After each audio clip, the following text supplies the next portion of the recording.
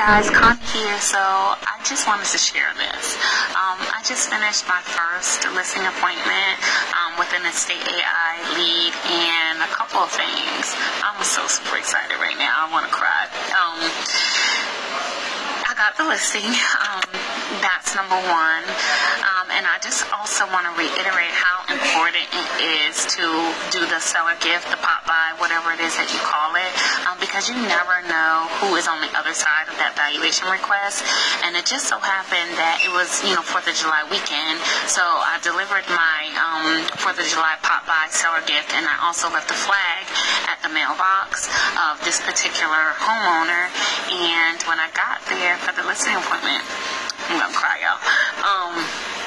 He had on his military shirt. So he had an Army t-shirt on, and he was telling me that he was a disabled veteran, and how much it meant to him that I stopped by and that I left the flag.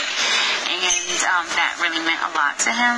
So I also shared with him that my father is a veteran and he served in Vietnam, and so he shared with me some of his military experience. And it was just a really, really special moment. And so I feel really good about, just everything and how this all transpired. And the third thing is that they're also a buy. So they're going to list with me, and then I'm also going to buy a new home with me. I don't even know what else to say, y'all.